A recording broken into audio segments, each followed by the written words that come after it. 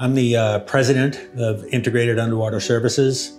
Responsibilities, I'm more of in a director capacity. I don't manage the day-to-day operations of the company. I more help with big decisions and strategic direction. I go back about 30 years in offshore oil and gas. Went to commercial dive school here in Seattle in the early 1990s and been working in the offshore diving industry, and that kind of dovetailed into other offshore and subsea underwater work, that sort of thing. So I've come up as a diver, then a saturation diver, saturation dive supervisor, and then I've been a client rep for about the last 13 or 14 years and a technical consultant.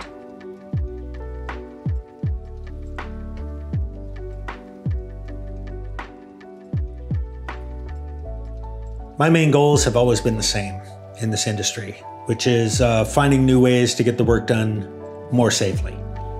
And that's what ultimately led us to ROV work, is looking at the hierarchy of risk and looking at task substitution and elimination for things that need to be done underwater and exposing workers to less risk. VideoRay has worked with us from the beginning. They're a key part of us minimizing risk to human workers.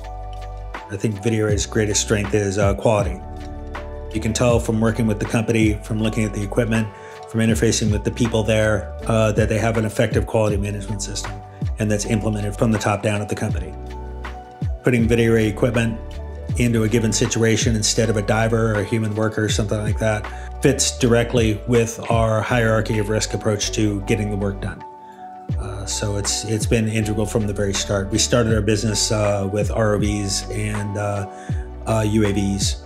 And we continue it now. We use the equipment anytime we can instead of using a human for intervention.